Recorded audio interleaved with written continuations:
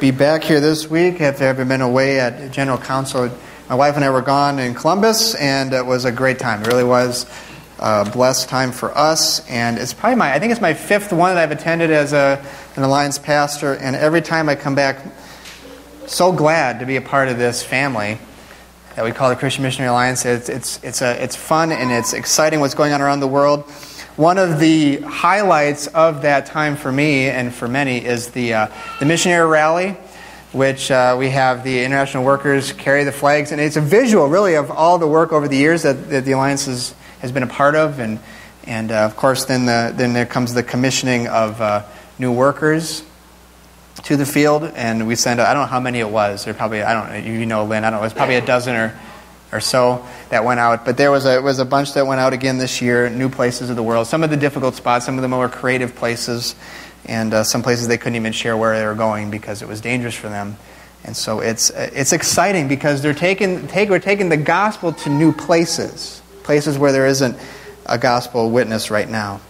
And so it's fun to be a part of that. That's who we are as an Alliance Church. We're part of that mission, that movement to bring the gospel to the world.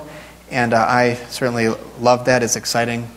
And just wanted to share that because that's a lot of fun for me. And also part of council that's also a lot of fun for me is it tends to be a time when God reminds me of things. He challenges me in things, opens my mind and eyes to things that I have been thinking or praying about that I haven't, for whatever reason, when I'm here, had space to hear it well. So that's part of that as well. And often the church family here, would come up to my mind as I'd pray for you, or I'd just be encouraged by you, and just as people that I want to lead well and be a part of well. So I'm glad to be here in this church as well. That's a good thing. And so I'm excited for all those things. So today, what I wanted to do, I was going to get back into Joseph this week, but the Lord, He does that. He changes minds and all that. So we're going to be in Acts. And the reason is because when I was at council, one of the things He showed me was this message here I wanted to share with you this morning. Something that's on my heart I want to share. A little conversation this morning, okay? A little bit about how the Lord has, I think, challenged me and perhaps is challenging us as a church. So we're going to go to Acts chapter 4.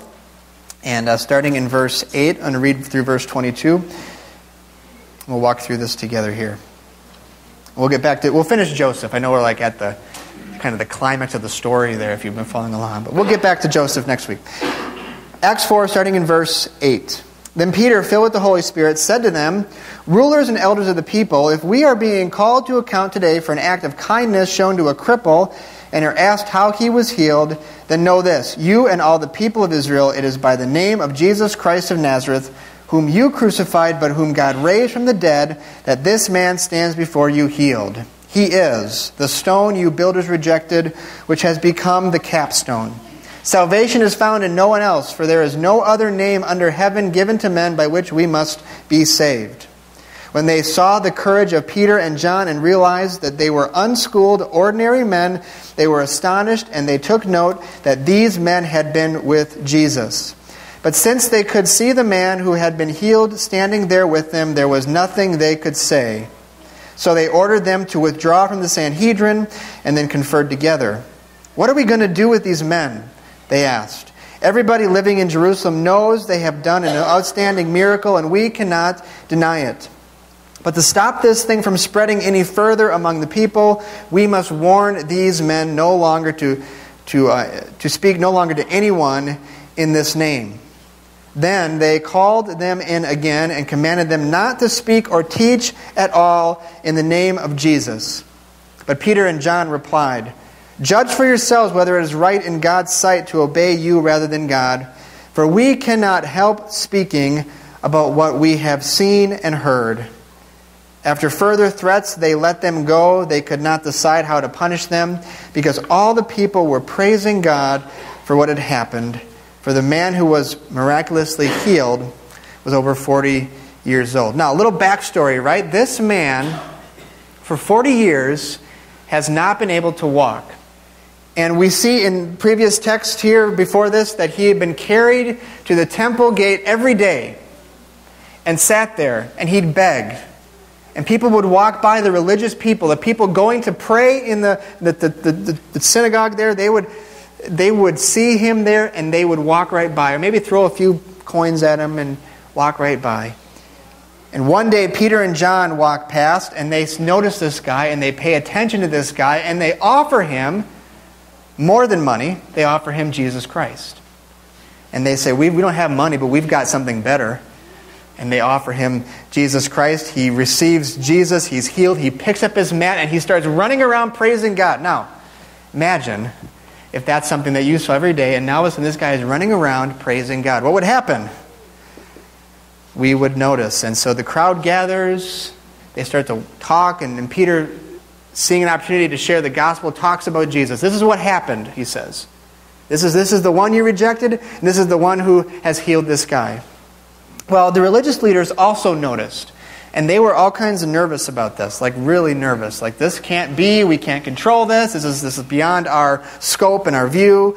And so that's kind of where we're at today. They got brought in front of the Sanhedrin, the Jewish ruling council there, and they are told to stop. You guys are disrupting the peace. You can't do that.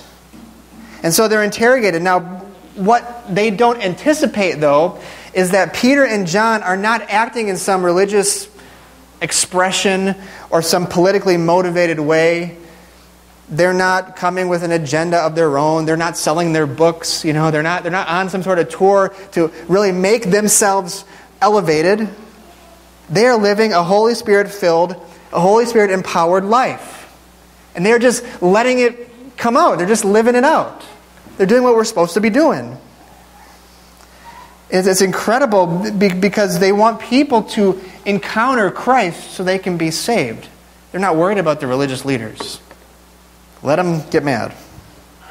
And so as I heard stories at council about all the ways God is working around the world, and in some very extraordinary ways, I thought this over and over again, that ordinary people do extraordinary things when they're empowered by the Holy Spirit.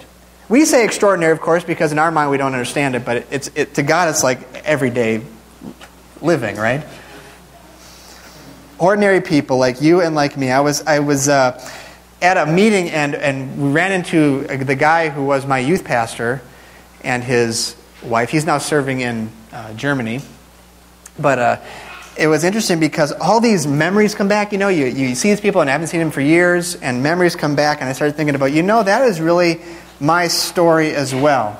Because I didn't come from a line of pastors.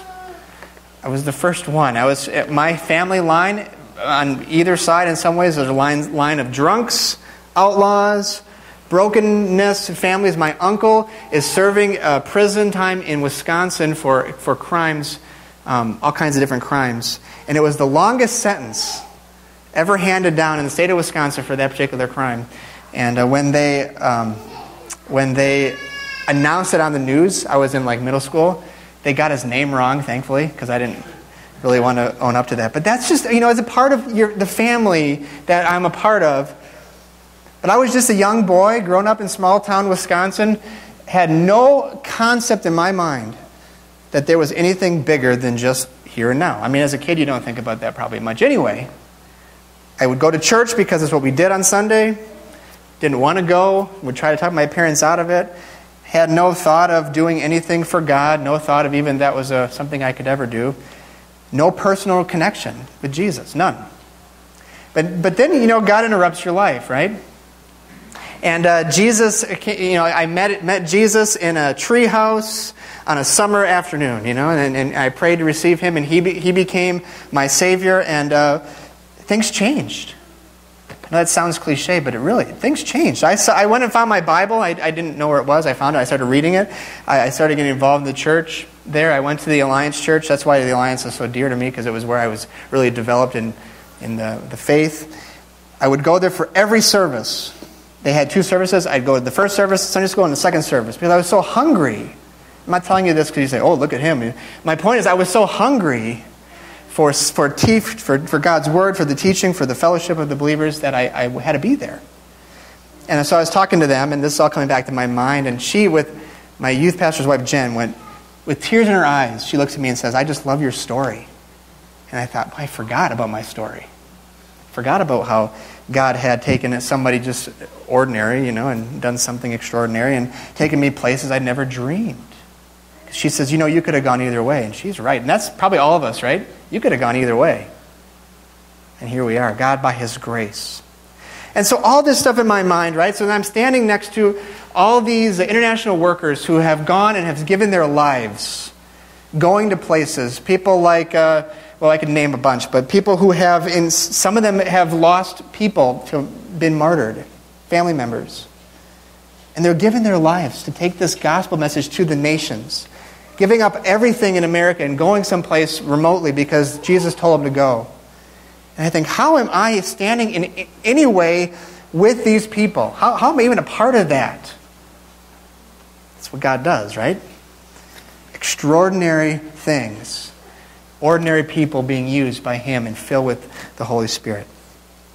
It was exciting. I was reading through the reports this year, and John Stumble was the Alliance president, and he made this comment. He said, I wish you could have been with me at the national office in Colorado Springs when a tour came through. There were 40 Hmong individuals who came to see us, and I was eager to greet them in my office. I didn't understand why such a large group was traveling together, and so he asked them, and they said, we're from Minnesota. They explained, this is a family reunion. But why did you choose Colorado Springs? He said, pointing to the eldest person in the room, they explained it was grandmother's wish to see the office of the Christian Missionary Alliance before she died, because it was the alliance that first brought the gospel to our people. It's just an incredible thing. Around the world, we were seeing this kind of thing happen over and over again, and our staff around the world, 82% of our global staff are in places that are least underreached places in terms of the gospel. So we need intentional efforts to go and all that stuff, and we'll continue to talk about that and pray for that and lean into what God's doing.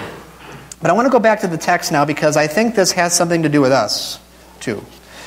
As this demonstrates what a Spirit-filled life really looks like, and that we're made for more than just kind of this boring religious activity. Right? We're made for more than that. We're made for something more exciting than that. A relationship with a living Savior. Nothing more exciting and more compelling than that. That's a journey that we all want to be on. There's life there. So the first piece of this Spirit-filled life, right out of this text, is this, and this idea of boldness. We already talked about that a little bit. Boldness. You're given boldness. Peter is on trial for healing a crippled man.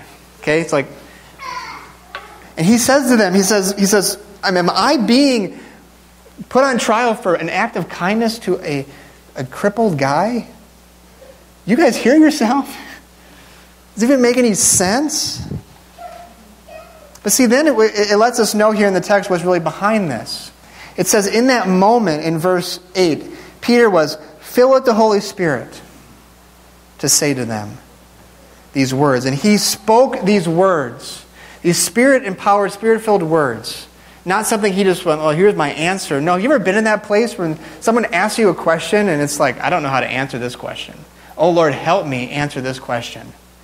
And I've been there, and I've heard the words that have come out of my mouth, and I went, boy, you babbling fool, That doesn't make any sense what you just said. And somehow the Spirit of God takes that and uses it in a life.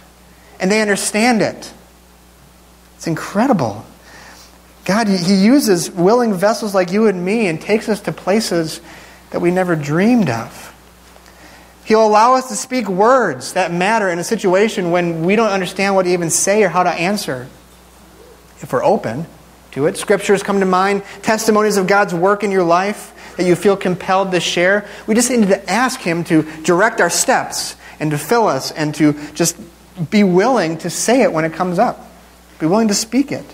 Peter makes it very clear here in verse 11 what this is about. He says, He is the stone you builders rejected. He goes back to the Old Testament Scriptures. He says, remember the Messiah that was to come? That's the guy that you guys just killed. And that's the guy that has made this guy walk. The cornerstone, the one you're going to build your life and your nation on, is the one in whom we're to trust. Verse 13, it says, when they saw the courage of Peter and John and realized that they were unschooled, ordinary men. They were astonished, and they took note that these men had been with Jesus. You see, the result of being with Jesus is a boldness. They recognized in the lives of these guys that they had been with Jesus. Now, let's just kind of dwell on that for a second. They're not offended by what he said necessarily. They're astonished, it says. They're astonished at the power that is pouring out of them, that they just cannot be contained. And they go, well, he'd been with Jesus. That must be the key. And so I dare say, and I wonder in my own life sometimes, that how much is missed in our own lives. How much work of the Holy Spirit are we missing out on because we're not spending time with Jesus? And I'm talking to myself, just like anybody else. Okay? Jesus said he's the living water, he's the bread of life, he's the great shepherd of the sheep. How dare we think we could do something without him? So we need to be with him. We need to allow him to shape us. And when it does, people notice, as it says in the text, they noticed he had been with Jesus, and they see his works, and they worship him. I pray every week, and I still do this. At least one time during the week, I'll come through and pray through the sanctuary. And I do this because I want us to encounter Jesus when we come here. I really do. I really pray that way. I pray that you do encounter him, and I hope that you are. Because there's a lot of distractions. I mean, there's a lot of things that get in our way. We might be concerned, like, oh, my kids are too loud, or what. Don't worry about all those things, right? All of us have a part to play. All of us are valuable to God. And you being here matters. And I do pray that way. But, we sing songs. We make worship a priority in our life. We come before the Lord and say, Lord, I need you. And then we get propelled out into the world to do something exciting with it. Another thing we notice here is formal training is not required. I love that because that's sometimes a crutch that I've used before. In verse 13, he says they were unschooled, ordinary men. They didn't have seminary training, didn't parse Greek verbs, didn't debate the 5 points of Calvinism. No books written. They were empowered with the Spirit. And that was it. That was all they needed. So I guess the thing is, don't write yourself out of the story, okay?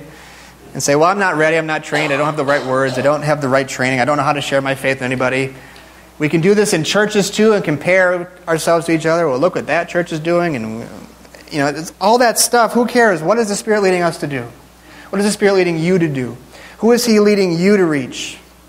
Kids and adults alike, all of us are included in that. And there's a foundation here, right? Verse 12. Salvation is found in no one else, for there is no other name under heaven given to men by which we must be saved. Foundation is the salvation that is in Christ alone. The church does not exist primarily for those of us who are believers. And, sometimes we think of it that way. Churches are supposed to be offering hope to a broken world, looking outside of our walls, reaching those unreached. Because the church is not a building, right? It's not a building. It's people united by faith in Christ. That's why the more I'm in ministry and the more I'm doing this, the more I understand and realize that the most effective ways we reach people is through these relationships that we have. Our own lives. We go to work, we go to our homes, we go in the community, and we're a part of things, and we are carriers of that message. And so as we go out, now, ministry programs are helpful. I'm not saying we throw them all away. What I'm saying is that we need to be engaged. It's his church. It's his mission. We're called to join with him. And there's urgency to that because, of course, people die every day without Jesus. And so, that's the first one, boldness, okay? A little boldness is a good thing. Next, we see miracles take place. The miracle in the text here, we cannot ignore the miracle because after 40 years, this guy is walking. That's a pretty significant deal. But the religiously structured mind couldn't understand that. It didn't get that. This guy is walking, and where's the trick? What's the smoke and mirrors? Verse 14, it says, but since they could see the man who had been healed standing there with them, there was nothing they could say. They ordered them to withdraw from the Sanhedrin, and then they conferred. They didn't know what to make of this. Can you just kind of picture these guys like just baffled by this whole thing? Like This does not fit in a religious schematic. It doesn't work. People don't get healed like this. But the sign points right to Jesus. It just points right back to Him. And it's unfortunate that in our day and age we've seen so many people abuse this with various ways. Preachers that have abused this area, that there's so much skepticism on it. The thing is that Jesus is able to do anything. He's not limited by anything. This points right to Him, and the power is still available today. I mean, it hasn't changed. So we need the power of Jesus Christ among us, because when He works, the world cannot deny it. That's what it says. They didn't have anything to say. There was nothing they could say, because the proof was right there, and it stood the test. It wasn't just like an adrenaline rush. It was like this guy was legitimately healed, and there was nothing they could say. Nothing. And the religious have no answer for this work.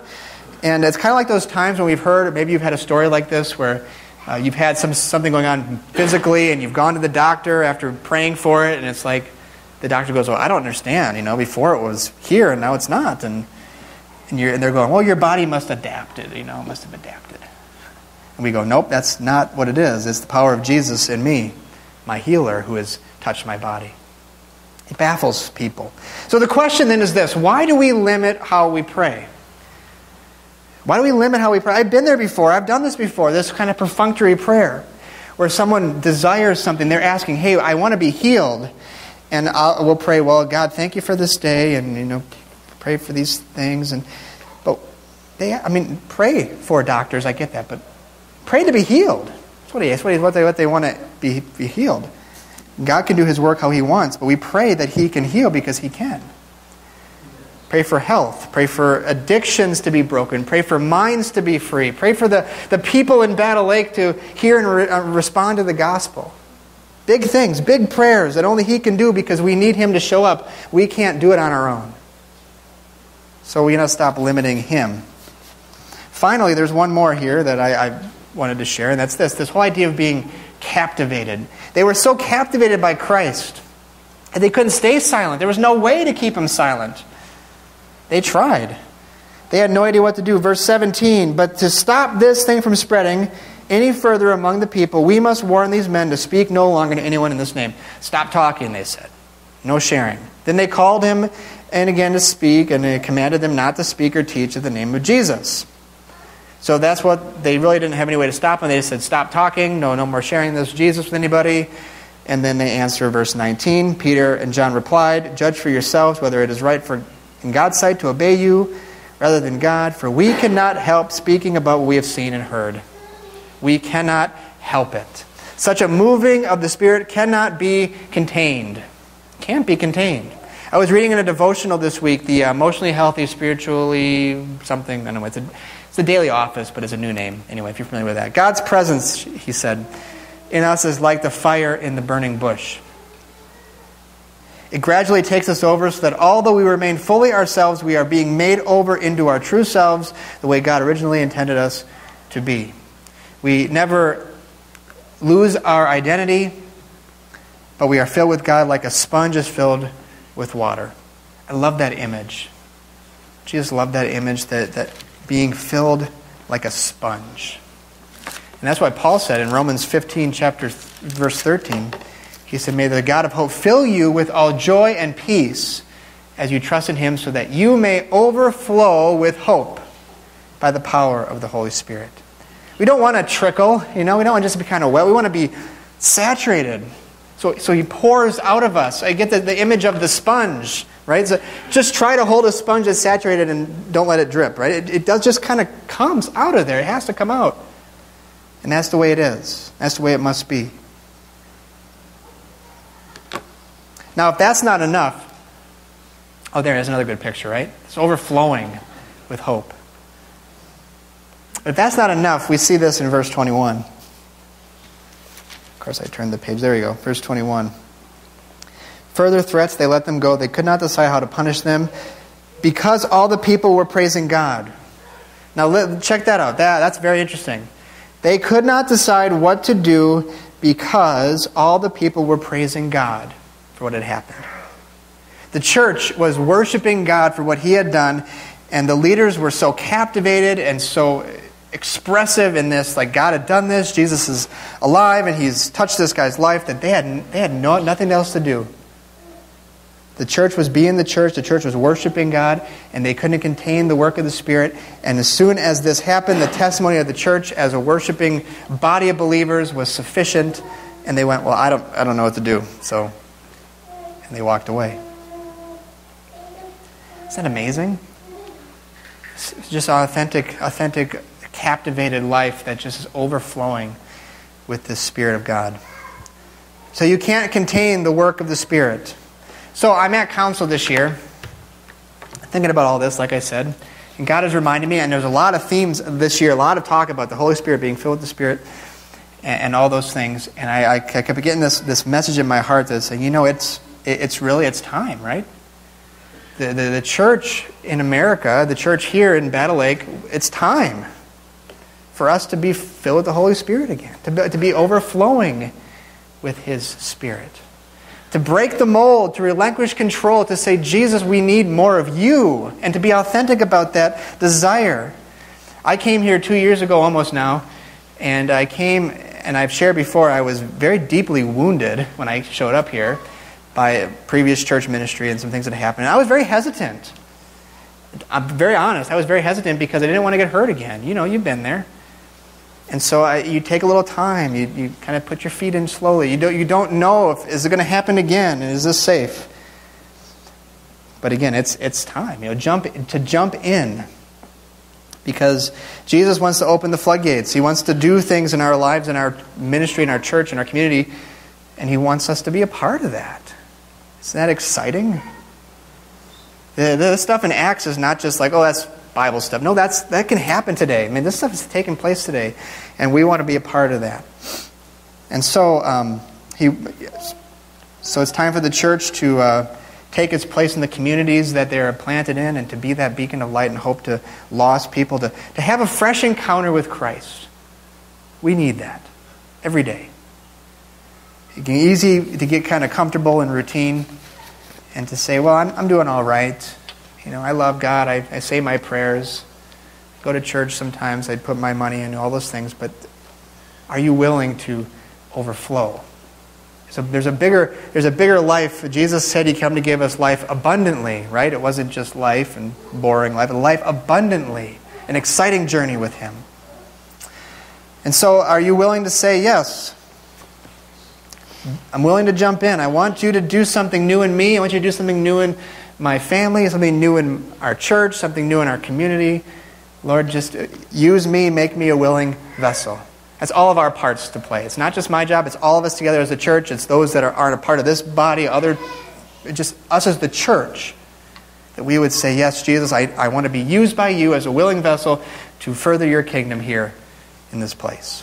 However that looks. Because the community needs expressions of the gospel, doesn't it? Everywhere. Not just in the buildings of the churches, but also in our backyard barbecues, in our conversations, in our workplaces, everywhere we go.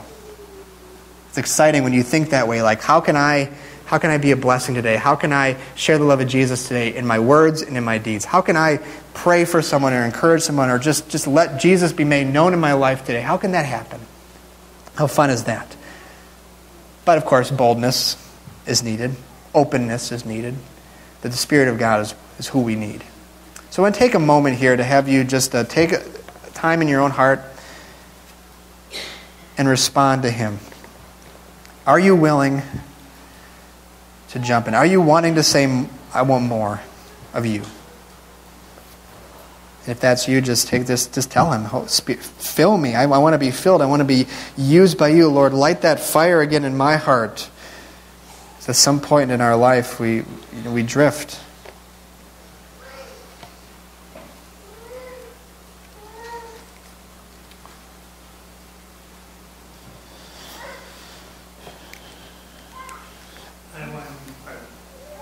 Amen.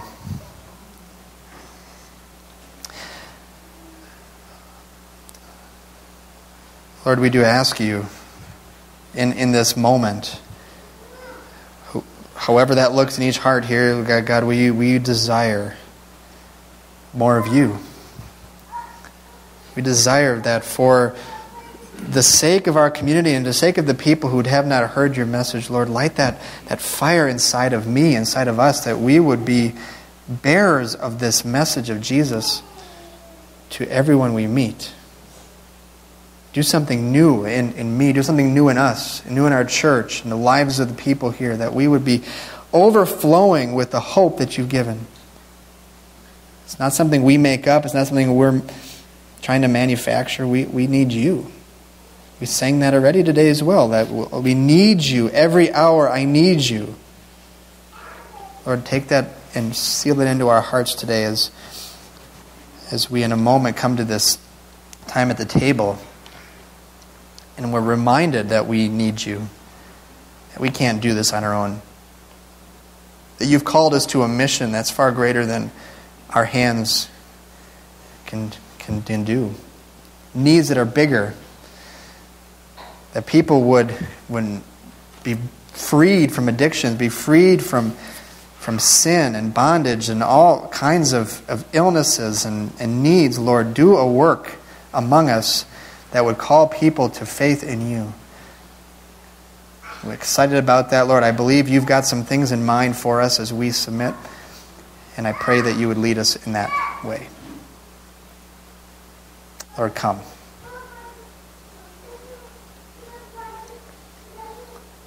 Thank you. It's in Christ's name we pray all these things. Amen. So we will come to the